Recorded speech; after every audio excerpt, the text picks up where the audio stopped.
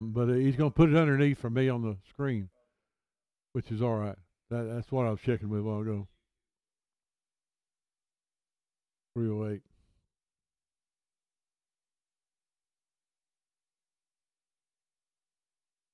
Before we get started. Now this is a little different tonight. What I'm going to do, the Father had me go through things very slowly, and He said after every verse, I want you to tell them what I'm saying spiritually to you, and I did that. So we're going to take this verse by verse, line upon line, precept upon precept, and it's not going to be a big little quick through. We're going to go very slowly. And right now, after y'all have eaten, got to wake up because I want you to really concentrate.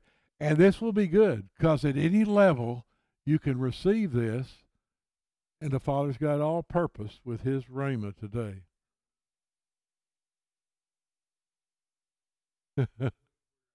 We're up. You want me to start? Oh, okay.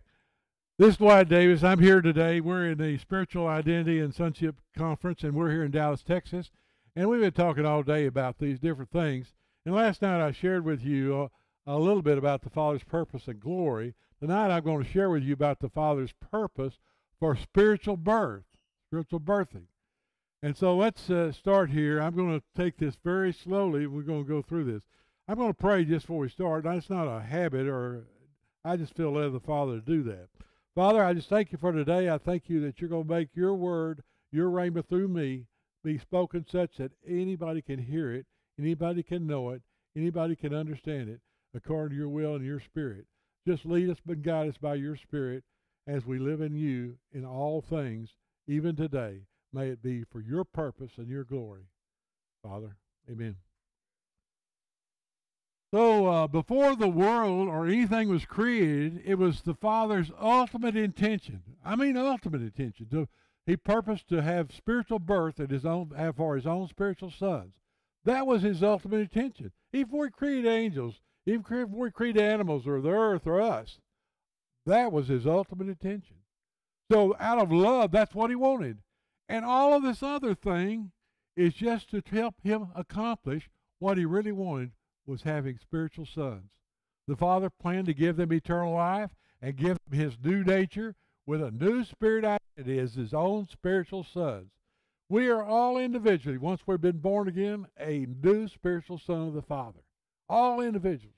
What marvelous thing that our Father's done and planned out of his glorious love for us. Because our Father, as we've talked several times today, is a giver of total agape love. That's 100% determined love, no matter what. He didn't say, if some of them are good, I'm going to give them this. Some of them may be okay, maybe. And only the good ones I'll give. No, he said, everyone in mankind, I'm going to give them the opportunity to be a part of my love and to be a part of having a spiritual identity as a spiritual son, if they'd only believe. Now, that's out of his love. Our Father's the giver of this love. He planned to want us individually to be recipients of that love. And when we are and return that love, that's even better. The Father did not want to force his love on us. He didn't want us to be puppets. He wants us to make free will decisions to choose him as our Father and make that decision to love him and to receive him. Well, he wanted to make us to have that freedom in everything we do, and so we're always given that free will and opportunity to do that. The spiritual birth process was the only way to begin and achieve giving us that eternal salvation and reconciliation with our Father. And this was done for all mankind. So when Jesus died on the cross, he died and shed his blood, crucified body, for all of mankind. And everybody's sins, past, present, and free forgave all future sins, were all taken care of and done away with by his shed blood. And the beating place was on the cross.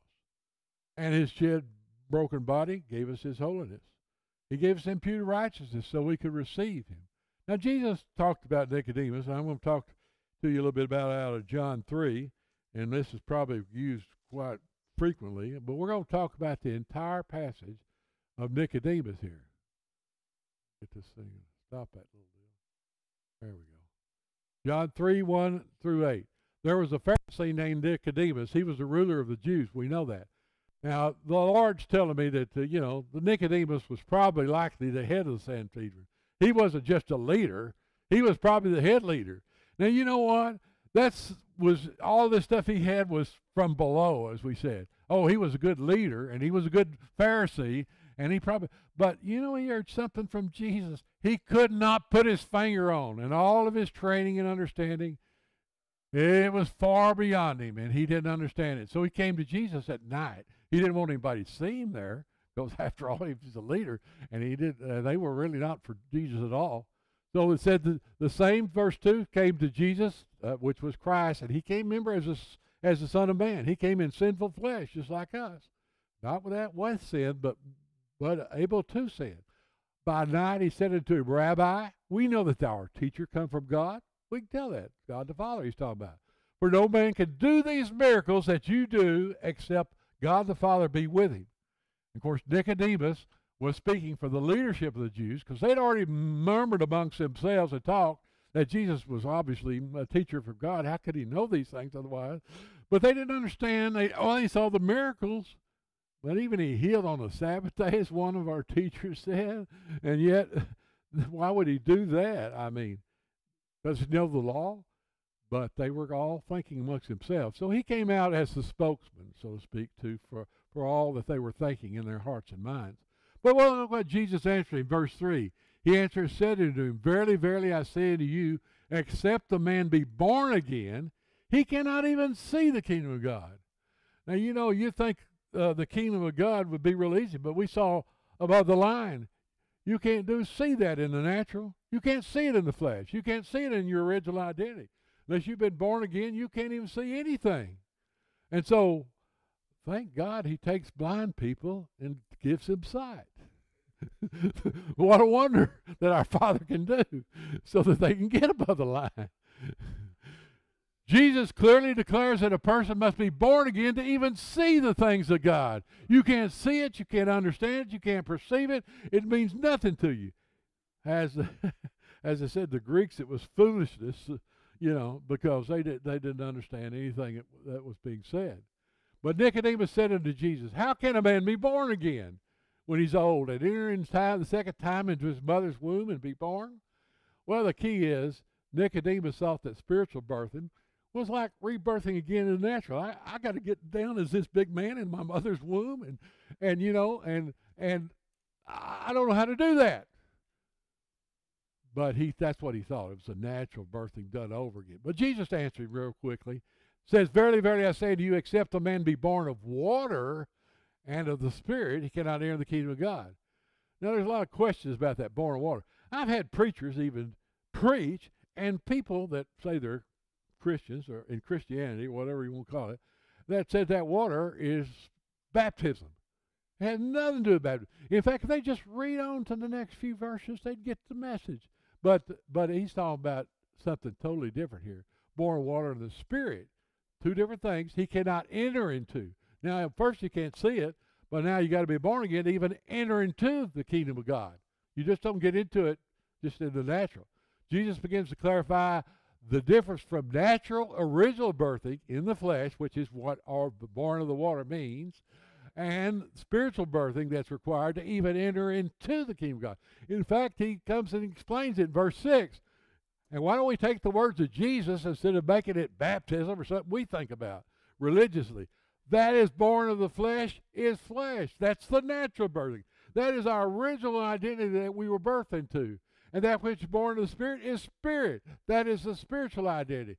A spiritual son of God, a new birthing and a new identity, all there in that one verse. Jesus makes it clear that the birth of the flesh is flesh, or one's original identity, and the spirit birth is our new spiritual identity. Now, Jesus said, Marvel not that I say unto thee, you must be born again. So Jesus rehearses again to Nicodemus, not to marvel, not to be trying to think to get into your mother's womb again or anything like that, or thinking this is something impossible. He says he's talking about a new spiritual birthing to enter the things of the Spirit. But he goes on and explains how that will take place in verse 8. The wind bloweth where it listeth, and this is a type of the Holy Spirit, and you hear the sound thereof, but you can't tell where it came from and where it goes. So is everybody's born of the Spirit. So what he's telling you here, the Holy Spirit is coming. He's the one that's going to birth us into the family of God, and he's the one that's coming from someplace. We may not always know where it is. I've had people tell me, I said, you know when you're born again? And some people say, well, I know when I did this and this and this. And somebody said, I walked an aisle one day. And I said, well, what made you walk that aisle? What made you even go to church that day? What made you even think about that? Well, I all week I've been, well, did you make a decision that week sometime? Maybe, I don't know. We don't maybe know when the Holy Spirit breathed on us to actually physically birth us. If you think you know, that's great. But if you don't know, it's okay according to this verse. Because it says the Spirit blows where it wants to, and you hear the sound thereof, but cannot tell where it came from and where it goes, so is everybody born of the Spirit. Now I say, if you're born of the Spirit, you'll know it. You may not know when it happened, but you may know now that it has happened, and you've been changed because of it. And that's okay. Just knowing that your change is good. Now, what the Lord told me on this, Jesus clearly declares that every one of mankind must be born again to see or enter into the kingdom of the Father. The when is the type of the Holy Spirit, and Jesus declaring that the Holy Spirit is vitally involved with the Spirit birth process. And we may not be able to tell when the Spirit birth takes place. However, we should know sometime after the Spirit birth has taken place, and we can see the difference in our life. Look at 1 Corinthians 12:13. Paul tells us this, for by one Spirit, that's the Holy Spirit, we are all baptized. This isn't water baptism again. This is Spirit baptism, or Spirit birth into one body, whether we be Jews or Gentiles, whether we be bond or free, and all have been made to drink of one Spirit. Wow, one Spirit. Paul confirms the same word of Jesus, that the Holy Spirit is one who baptizes or Spirit births us into one body of Christ, and that's Christ and the Father all at the same time. Paul also confirms the same word of Jesus about not being able to see or hear the things of the Spirit in the natural original birthing and identity. Now, several people have talked about this today, and so we're going to repeat it again. It must be important. The Father has had all of us see this and go through these things.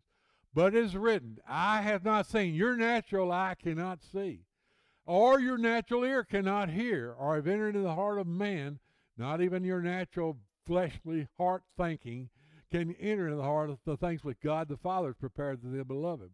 See, your original physical identity, all your fleshly eyes, your ears and heart cannot see, hear, or even perceive the things that our Father has prepared for us who love Him. Wow. You know, you just can't do it in the natural. This is not something about us doing anything. It's about us receiving from Him. And so we can't do it in our natural sight. We can do it only with His spiritual insight and His spiritual sight and hearing after we've heard His voice and He's worked the deal in His own Spirit. But God the Father, verse 10, hath revealed Him unto us by His Spirit. For the Spirit, or the Holy Spirit, searcheth all things, yea, the deep things of God the Father. Look here, the Father has revealed His full knowledge. This is the epigenosko, knowledge upon knowledge, or knowledge that goes, and that's what's good, because see, when that knowledge gets upon knowledge, then it comes together, it becomes understanding in that flow of the two rivers coming together, as we talked about. By the Holy Spirit, as the Father sends Him to reveal all things, including the deep things in His purpose and intent and plan, including all things around the mystery and spiritual son identity, which we need more than anything in this day and time. It's unfortunately we don't. However, you won't be able to see or hear anything in spirit till you hear, receive, and believe in Jesus Christ and His finished work with the Father's acceptance and resurrection of Jesus for your 100% complete salvation. Look at Romans 10:9-10. I know you've heard these salvation scriptures, but I think there's a lot more to it than what we've ever seen. But what saith it? It's the rhema word, ever is nigh you. Why? Even in your mouth and the heart. It's the rhema word that the preacher is preaching. Wow. I always like the verse 24. We read 1 Peter 1:23. We're born again by the word, the corruptible word of God. That's the Logos. But it says that by the word, the rhema word of God that we preached is what you hear. So when we hear it, builds faith. Faith comes by hearing, and hearing by the word of God, Romans 10:17. And so when you believe it in your heart and receive it, by faith, that's what we preach. The spoken word is the preached word to you. It's a rhema, and it builds faith or belief in your heart. So we can't get the belief in our heart on our own. We always think we do. I always like Ephesians 2, 8, 9. For by grace are you saved through faith, and that not of yourselves. It's not of yourself for the belief. It's not of yourself for the faith. It's not of yourself for anything. He even gives you the faith.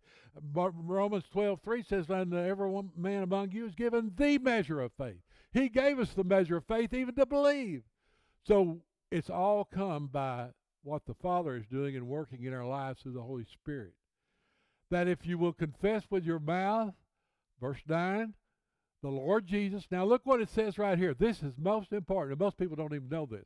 I'll ask 10, I'll pick 100 Christians, and I'll ask them, how do you get saved? Oh, I got Jesus in my heart.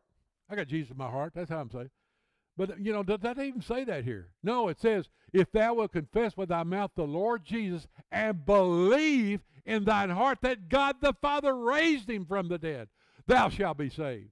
It's about the resurrection of Jesus Christ by our Father, and if he's satisfied with him 100% of his sacrifice on the cross and his shed blood and crucified body, then he's satisfied. And if our Father, the one who owns this whole universe, is satisfied, I should be satisfied with it too. And that's what I got to believe in. If he didn't resurrect Jesus, he wouldn't be satisfied. It's the satisfaction of our Father that we're trusting in more than even Jesus Christ himself. And so it's not just Jesus in our heart. Oh, wow. See, that's why we've got that all wrong. When you confess with your mouth the Lord Jesus and believe in your heart that God raised him from the dead, or the resurrection of Jesus, then the Holy Spirit and Spirit births you as a spiritual son of the Father. No man, I like this first scripture. Well, I don't know if the Holy Spirit's working this. They said they believe. If they said they believe, that's good enough for me. In fact, when I talk to these people in these salvation times, I'll ask them several times, do you believe that Jesus Christ is Lord? Oh, yeah. Do you believe that the Father raised him from the dead? Oh, yeah. Well, see, I already know they've already believed it right there. Because they believe the Father raised him from the dead, they already believe in Jesus as Lord. But no man can say, look at there in 1 Corinthians 12:3b, no man can say that Jesus is Lord but by the Holy Ghost.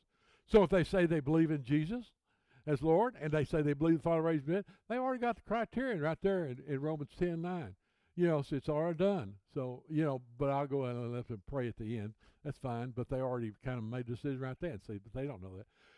For verse 10, for with the heart man believeth unto righteousness, and with the mouth confession is made unto salvation. So they need to confess it with their mouth, and that's why they pray the prayer. I tell them, you need to say it out loud. And I say that when they do the prayer so they know that they need to say it, And that way the confession is made unto salvation. When we believe and are spirit birthed as a spiritual son of the Father, we are given absolute righteousness at that time. We had temporary righteousness because of what he paid for on the cross. But when we receive him as our spiritual son and we receive him now with our new identity, we now have absolute righteousness. Verse 11, for as the scripture saith, whosoever believeth on him shall not be ashamed. So if we're believing on him, we will confess with our mouth. We won't be ashamed. Now I like these verses in 12 and 13. For there's no difference of between Jew and Greek, and I like him mentioning Jew first and Greek second. That's the way he usually does it, except in one verse. For the same Lord is over all rich unto all that call. Notice it says the word call upon him. And I use this verse here. This verse is just like John 3:16 in Paul's Romans 10:13. For whosoever shall call upon the name of the Lord shall be saved. So we call on the name of the Lord. Now, when I have them pray the prayer, they pray, dear Jesus, dear Lord Jesus, because they're calling on the name of the Lord. That's just the way I do it. You can do it any way you want to. Paul in Romans 8:10-13 goes into more complete detail than even what John did in John 3:16. But looking again in John 3:16, for God so loved the world that he, the Father, gave his only begotten Son, that whosoever believeth, and see, that's the key of transitioning to receiving the Lord and the new birthing as a son of the Father and a new creation life. Believe in him should not perish, but have everlasting life. And then I read that verse a while ago in advance. Romans 10:17. So then faith or belief, it's the same word, the faith or belief cometh by hearing, and hearing by the rhema word of Christ. Now I know your King James says a word of God. 7 out of 10 renderings of scriptures calls it the word of Christ or Christon, and the Theos, the other ones, it means God the Father. But either way, if you hear about God the Father raised him from the dead, or you hear about Christ being Lord of all, that's all right. God can use that, and the Holy Spirit will use that. Many people get saved. So we get faith or belief by hearing the word of Christ that the Holy Spirit will use to birth us into the family of God. Once we've heard the incorruptible seed of Christ, or the truth of the gospel, we receive that rhema word, and with the decision of our will, believe that rhema word. Then the Holy Spirit takes the incorruptible seed, and just like in the natural birthing, you have a woman's ovum, and you got a seed that goes in there of man, couples with 23 chromosomes, they join and come together, and 9 months out comes a baby, what we call the natural birthing. The spirit birthing is the very same way. Our spirit has been like an empty spirit ovum from the time we were born in the flesh, and it's been waiting to be fertilized by the spiritual seed of the Father, which is Christ, the corruptible word. And when that seed of that word goes inside of us, we are joined and immediately become one with the Father. We come born again into the family, new family of God. We are a son of God, a joint heir with a new identity. Oh, we have it all right then. We get a new spiritual nature, everything. We become immediately into absolute oneness with our Father at that time.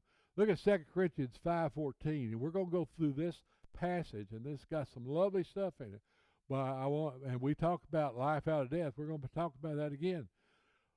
Verse 14 says in 2 Corinthians 5, for the love of Christ constrains us. Means we are constrained. You know, boy, it surrounds us. And I think it does. And the more you know about the Father, the more you love the Father, the more the Father loves you. Because we just judge that if one died for all, we're all dead. Now, what this is telling us, when Christ died on the cross, not only were we co-crucified with Christ, or together with him, and we were co-buried with him, and we were co-raised with him, boy, I tell you what, this death that we had together with him gave us the death we need to move into spiritual life. Because all mankind first had to co-die with Christ on the cross. And if we don't understand that, that's what really happened there. Verse 15 says, and that he died for all, that they which live should not henceforth live of themselves. Now, why that's in blue is because that's a bunch of flesh. We don't want to live to ourselves. We don't go back and start trying to live a natural physical identity, which is no more. We want to live in the new spiritual identity because he's already given us that. Why would we want to live this way? But we live unto him who died for them and rose again. So we had to be spiritual birth with eternal life to live unto our Father. And now that we have this new spiritual identity, we can live unto our Father. Verse 16, and we've heard this several times today and other last as well. Wherefore henceforth we know, and this is this oidai that you're talking about. That is not like gnosko. Gnosko is experiential knowledge, but oidai is reflective knowledge from our mind and heart from what we've known in the past and bring it back to remembrance again. So henceforth, from all of our remembrances, everything we physically know, we know no man anymore after the flesh.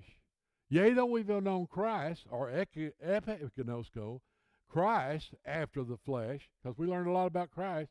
Spirit gave us a lot of knowledge, understanding, but we don't know him that way anymore. That's Jesus of Nazareth. That's Jesus in the natural body. That's Jesus in the earthly physical identity that he had. Now he's been raised, so who is he now? He's another Son of God. He was the firstborn from the dead. He's now the Son of the Father again in a glorified body. Not omnipresent, not omniscient, not omnipotent, but he's just like you and I as a spiritual son of God. And all sons are in this new family of God. So it says, even though we've known Christ in flesh, henceforth, we don't want to ever know him that way anymore. From all of our knowledge, epikonosko, we don't want to know him that way anymore. In fact, we don't want to know anyone or Christ after the flesh or after our original identity from our flesh birth. That's no longer the identity we should ever be serving or working through. And verse 17 is the verse we know and love. Therefore, if any man be in Christ, he's a new creation. I like new species, as Curtis tells us. That's a good term, new species. It's never been here on this face of this earth, as Brenda told us. It's never been that way. Old things are passed away. All old things. They should be. I'm not sure that they always are, but according to the Word of God, they are. Now, if we want to keep coming up and pulling them up, I think somebody used the example like pulling an old dead corpse on our back. Sometimes we want to do that, but I wouldn't recommend that. That doesn't smell good. It doesn't feel good. But we do that when we pull these things up. We got to get our mind renewed so we're walking in our new spiritual identity by the Spirit and living there on a regular basis till it's spontaneous. All things have become new. Did it say some of the things? Wow, I will read this, what he said. When we are a spirit birthed by the Holy Spirit, we are a new creature, as a spiritual son of the Father, with a new spiritual son identity. We have the Father's eternal life with a new spiritual nature. That's 2 Peter 1:4 again. New nature. We didn't have that before. We now have it, and we should have all the things that we have our Father. We're now one with him. We're in equality with him. We don't understand that sometimes, but we are. Look at verse 18. And all things are of God the Father, who has reconciled us to himself by Jesus Christ, and given unto us the ministry of reconciliation. Now, I think our brother Curtis talked a lot about that. I think even Brenda mentioned some of that about reconciliation. All that's important because that's the ministry that we have. So are you looking what you need to do as a spiritual son? Well, he's reconciled us to himself, and we in turn should help reconcile others to him. Now, we can't do it without the help of the Holy Spirit, and we should not do it out of his word or direction, but I think that's why we're here and still left here. I mean, after all, if we're a spiritual son of God, he can take us on to heaven immediately, right? But why are we left here? Peter said it. We are his workmanship, created in Christ Jesus, unto good works which he did foreordain that we should walk in them. Ephesians 2:10. He's got a plan. He's already got things we walk into. And part of this is the ministry of reconciliation. We've all got a ministry for that. The Father in his eternal plan complete all things with us and for us to reconcile us to himself with an eternal fellowship in absolute oneness and equality with him. To the wit, verse 19, that God the Father was in Christ, reconciling the world unto himself, not imputing their trespasses unto them. I like that, not imputing. Now, I made a difference between sin and trespass. If you don't want to do that, that's fine. But I look at, I look at trespasses as not quite bad enough for sin. He already took care of sin on the cross. He said he forgave all sin.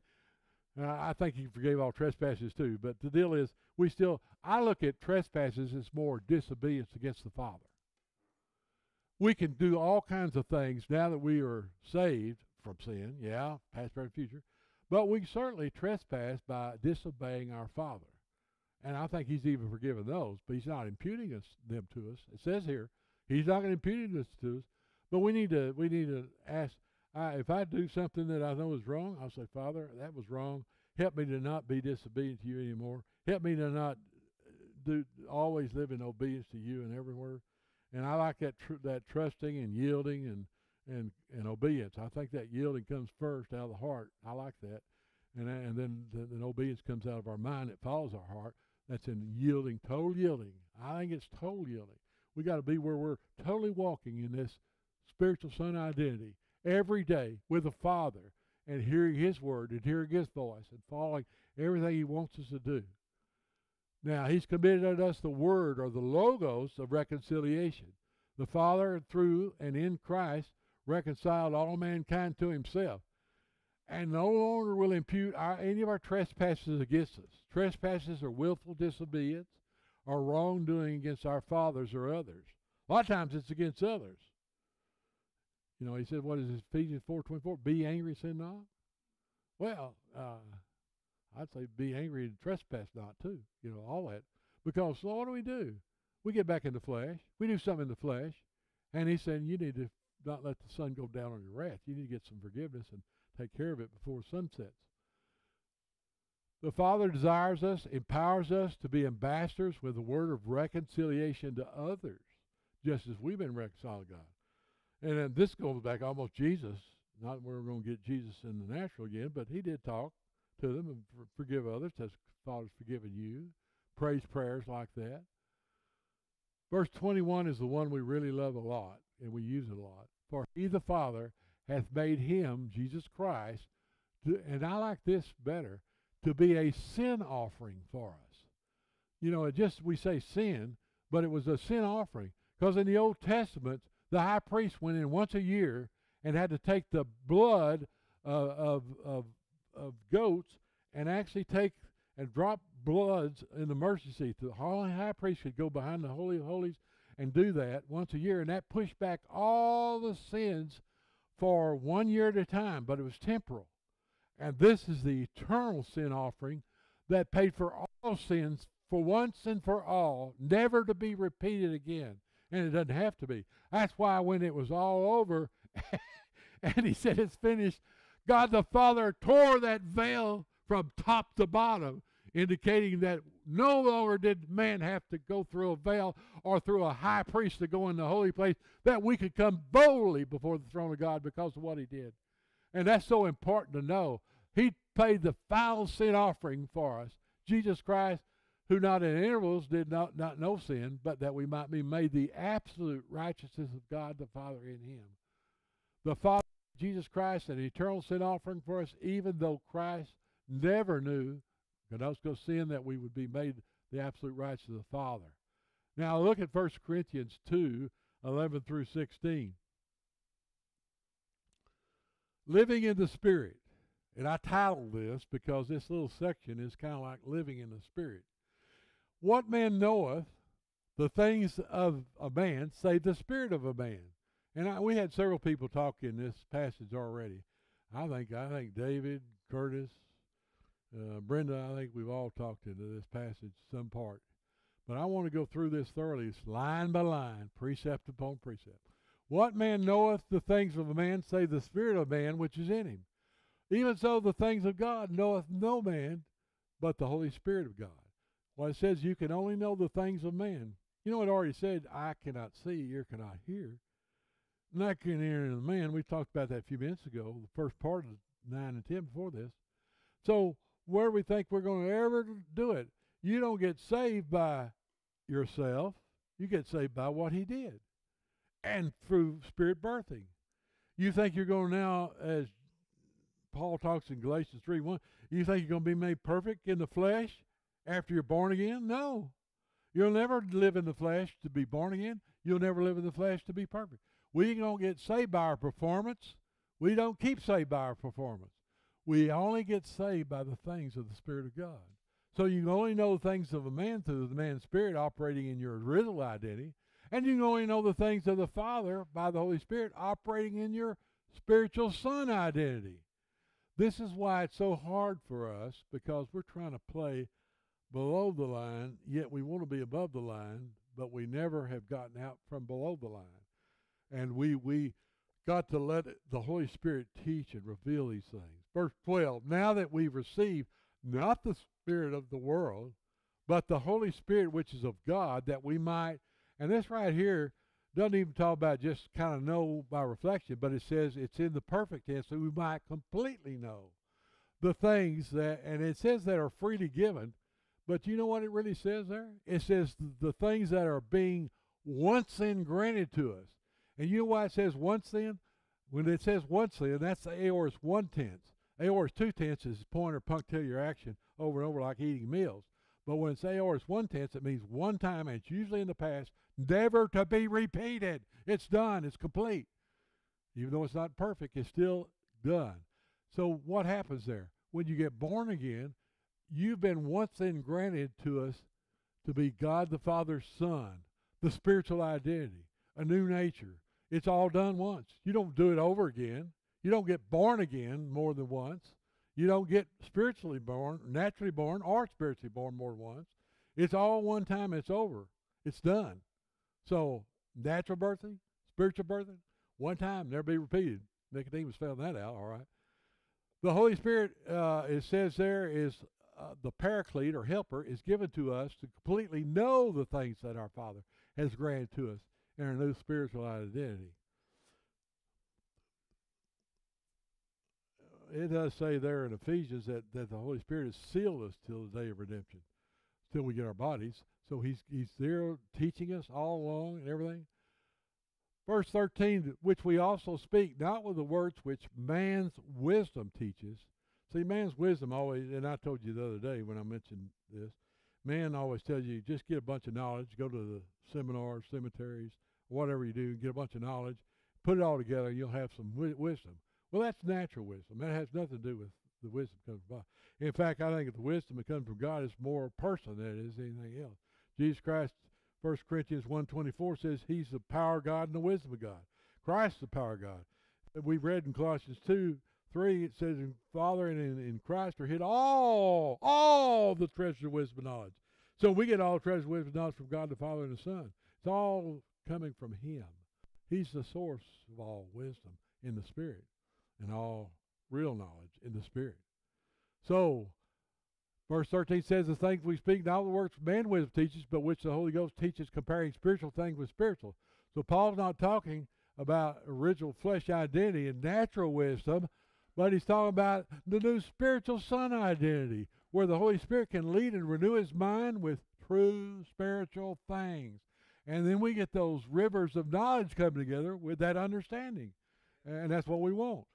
Verse 14, but the natural man receiveth not the things of the Holy Spirit of God the Father, for they are foolishness unto him. But see, all that's in blue, carnal thinking. Neither can he know them. Natural, carnal thinking, we'll never know, because you can't know, see, hear with your natural heart, because they are spiritually discerned. Now, there's a good word, discernment. Discerned. That's what everyone in the whole body of Christ needs, is spiritual discernment. We don't know the difference between MMR and truth. We don't know the difference between the old identity and the new identity. There's no discernment. Unless you're born again, you don't even have a way to get discernment. And unless you're seeking the Father and loving him and spending time and letting him speak to you, you won't get any sermon either. So you got to have that time spent. You cannot operate in your original identity and receive the things of the Holy Spirit. You cannot have any spiritual discernment. That's only through spiritual sonship identity can you have that spiritual discernment. But I like this, but he that is spiritual, and that word judges, it really says the man that is spiritual examines all things. And yet he's not examined of any man. Now, that's why I didn't use judgment. I used examined. I can examine you, brother. But what it's talking about, we don't want to get involved in looking at people. But I'll tell you what, if you're really getting the word of the Father, you're all going to know it. If I don't have the word of the Father, you're all going to know it. We don't have to worry about it. But if you're really getting the things from the Holy Spirit and the Father, you know, you've examined all things. I mean, I didn't put this lesson together here. It took me 24 hours. And listening to the Father, getting every word. I want to hear what the word of the Father says about it all. So it's not my words. It's the rhema that comes from the Father in me. And if you don't hear that or see that, I'm sorry, but that's the way I know it. And so that's all I can do is give that the way I see it. But he that's spiritual judges all things. The one operating as the spiritual son identity has spiritual discernment with spiritual wisdom, full knowledge and understanding beyond the knowledge of everybody else that's trying to do this below the line. It will not be the same, and then you'll know the difference.